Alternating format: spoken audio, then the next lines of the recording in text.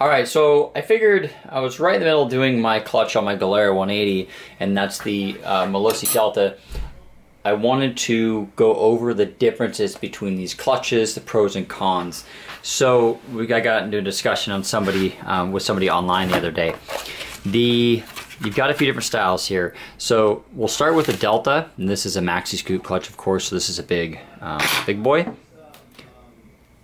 So the way the Delta works is your adjustment is this piece, and this piece. You can't get in there and screw it like the other style. What you do on the Delta, very strong clutch, very good clutch, really popular, but it's a pain to adjust. I'm gonna show you why. Your points of adjustment here are A, changing your clutch springs just like any other style of clutch, and then B, this slider here, what you do is you loosen this up and you push it forward, and it fits in these little grooves. So I've got mine adjusted all the way into the max position. Let's say I set this up just the way it is, and let's say I want to loosen it up. What I have to do is take off all these clutch springs, loosen it, and slide these black pieces in. What that does is it has less preload here on these springs. So it's definitely more work to tune this clutch. They're strong, they're good clutches, but it's more work. Also, what you have to do, this ring, you've got your 3 O-ring seals that sit 1, 2, 3. This piece fits over the top, and of course when it has tension on it, none of the holes line up, so you have to work them and get them over the pins, and then you have 3 little C-clips, 1, 2, 3, that hold this thing all together. So when you want to make an adjustment, change your clutch springs, 3 C-clips come off, this piece comes out. Make sure you don't lose any of your parts, your O-rings. Typically you have to set this piece. I typically clamp this ring in a vise and then pull 3 springs out, make your adjustments, and back and forth. That is how you adjust a MALOSSI Delta clutch. Incredibly good clutch, but it is definitely more work to tune. That's the Delta. The next one is going to be the POLINI clutch. The POLINI clutch is very similar to the Stage 6 in the aspect that your adjustment is here, okay, where the Delta one is here. You simply get in here with an Allen, and you screw this. If you tighten this in, it pulls this bar and preloads this spring more. So you can change your springs out on this clutch, and you don't have to take anything apart.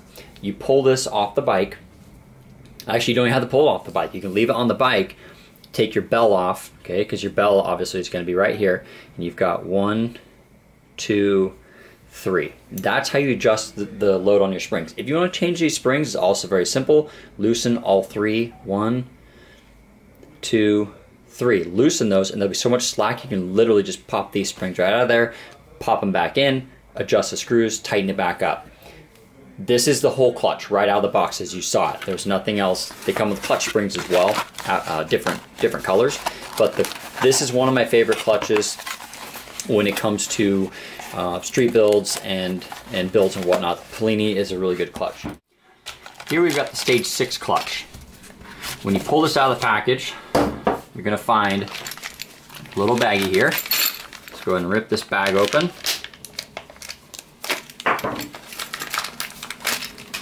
We'll go over everything in the contents. You've got a spacer. This spacer is going to change your offset for whether you're using this on a Piaggio style, Dio style Minarelli. They used to have 2 different clutches for Honda, Piaggio, and Minarelli. They don't anymore. They offer one, and they provide you with a spacer to change the offset. That's the reason for that spacer. So there's only one part number for this. It fits both bikes. What you get is these are the soft springs in here. You're pretty much going to take these off. I don't know of a combination other than bone stock that these are going to work on, and these may even be too soft for stock. Very simple on changing the springs. You get your Allen in here. Also, I will say, we sell bells, and they make bells that go over here, and they have holes drilled to change these springs with the bell on and adjust them. But 90% of the time, it's really hard to get it dialed in, and it takes more time to do that than it does just to take the bell off and adjust it. So if you look here, you can see right there, so those little bars, that's how you change your clutch engagement and make sure that they're all the same. So when you adjust it, you want them to all match. But for now, we're going to take these springs out. So I'm going to loosen it up all the way. hold my finger over the Allen, and they just come out just like that. See? Pop right out. Grab your pliers, pull them out. Very simple, very easy. So the Stage 6 is a really easy clutch to adjust. Again, keep your hand, they just flew right out. There it went. Keep your hand on this Allen, because if the Allen falls out, all this stuff comes out. Take your orange springs, just like that. That's how easy those are to put in and out. Want it out, shake it, falls right out, or grab your pliers, pull them out. You got your orange spring in there. You're gonna take this, just turn it, and it's gonna start moving that slide piece there, and you keep going till you find your proper starting point. So I'll turn it in a certain amount. Okay, start at that bar. Now you would match it to the rest of them. But for now on this clutch, since this is a clutch we're going to sell, I'm gonna put the white springs back in it. You can get these pieces new, the screw and this little slider piece you can get brand new from Stage 6. If you strip it, mess it up, you can get them. Again, I will advise I would not do it through the clutch or through the clutch bell. If you put the Allen through the clutch bell in the holes, you're very, very likely that you're gonna strip these out because the angle is off. So don't be lazy, just take the bell off. You're already lucky enough to have a clutch that works the way it does.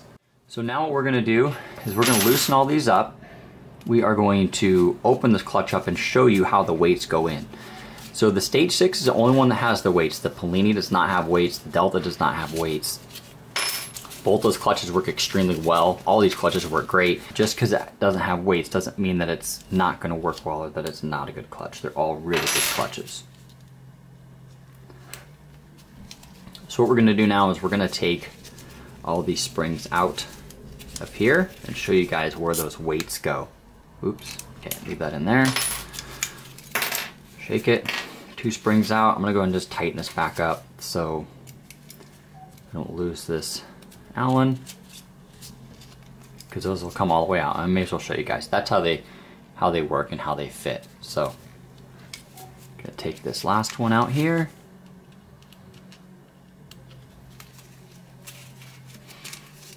This is the same theory as a centrifugal clutch you guys probably had in mini bikes and go-karts growing up. Some of you guys still rock those things, so you have a pretty good understanding of how they work. But you've got these brass weights here. So as this clutch opens, it's gonna grip your belt. These weights are gonna control, they're gonna work with your springs for one to control how fast they fly out, but it's gonna put a certain amount of force on that belt. Most people won't even mess with these, but this is how they go. So you can have one spring, you can have one brass fitting. I'll take these gloves off, they're killing me. You can put one brass weight here, you can put one here, you could do 2 on the outside, you can do them however, just make sure if you're gonna put these in, you've got enough to fill this thing up. 1, 2, 3, 4, 5, 6, 7, 8, 9. 1, 2, 3, 4, 5, 6, 7, 8, 9. You have enough to fill this thing up. If you put this thing full of weights, it's gonna fly out sooner and it's gonna provide more grip on the bell. Like I said, 90% of people won't even touch these weights. I do in my bikes, high-powered bikes, I would definitely use them because they're gonna provide more grip. Just make sure if you try this, you wanna have them all equal, okay? So if you're gonna use one, make sure you've got them all in the middle, or you have them all in the first spot, or you have them all in the third spot. Don't, obviously you wanna make this thing balanced. So whatever you do on one of these arms, you need to do on all 3. I'm not gonna put any brass weights in this guy today just because I'm gonna sell this clutch, but we'll take it, put these springs back in. 1, 2, and maybe 3. No, that'd be too easy if it just worked that simple.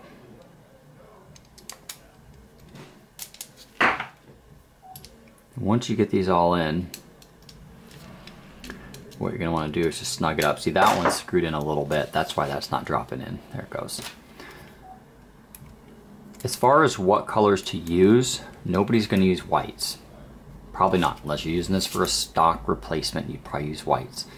Almost all builds are going to use the red springs, which they don't come with. So the oranges are kind of a medium spring. The whites are a soft, the reds are race. I would advise anybody that's got a 70cc kit, get the red springs to go with this clutch. Get your bike together and dialed, and what you do is when you get your red springs in, you just turn these in tighter and tighter to raise the RPM engagement, make sure they match.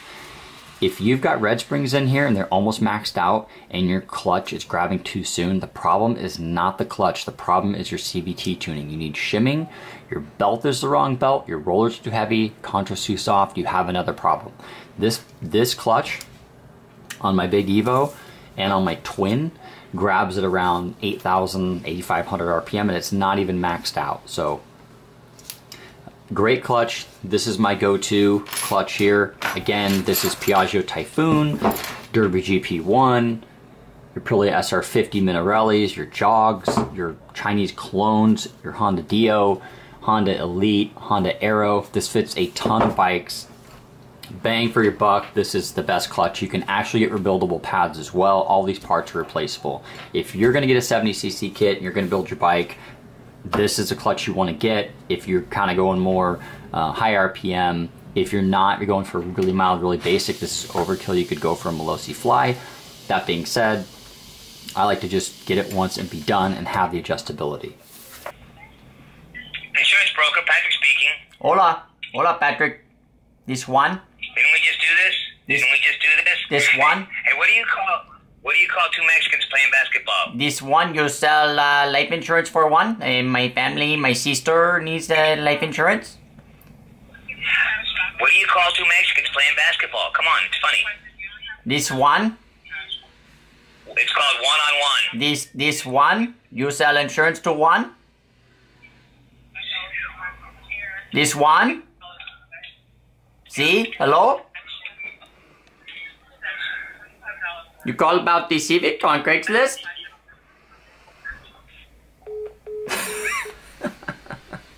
Oh, they're getting to know me now. That's pretty funny.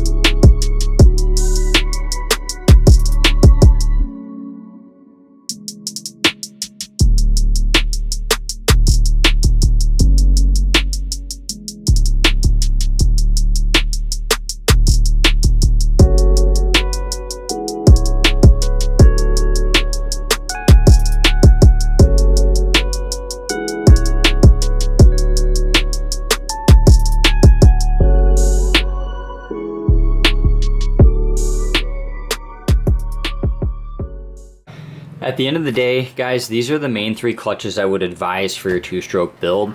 The Stage 6, This is what I'm going to advise for something that's got a higher revving setup. These two are going to be in the same category. Higher revving setup, where you need that grip to be a little bit higher, and the adjustability, the ease of the adjustability. So these are going to be the two that I would advise for that. The Delta is going to be also advisable. It's a strong clutch. It's just a little bit harder to adjust. It's a really, really good quality clutch, but it is a little bit more time consuming to adjust. The MALOSSI Fly, this is actually my go-to for basic wheelie bikes and guys that just want sport setups, stock setups. This is what I run on my Pre-Bug, and it works extremely, extremely well. It also comes with a matching bell for you Zuma guys, Honda guys, Piaggio guys that are not looking to really do a lot of adjustments. You just want it very simple and reliable. I have probably 200 miles worth of wheelies on my Fly clutch with some heavy springs in it, and it still grips hard every single time.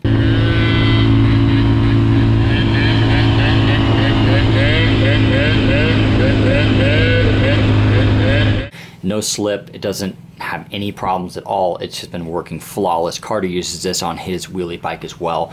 This is a great option. It's $100 for that combo, where just these clutches by themselves are in the 90s. So by the time you do these clutches with the bells, you're 150, 160 bucks said and done for a good combo, where this is 100. Again, you have no adjustability other than changing out the clutch springs, but it's a really, really good clutch. Lots of good choices, kind of show you how these guys work. And if you have any questions, post up below. Thanks for watching.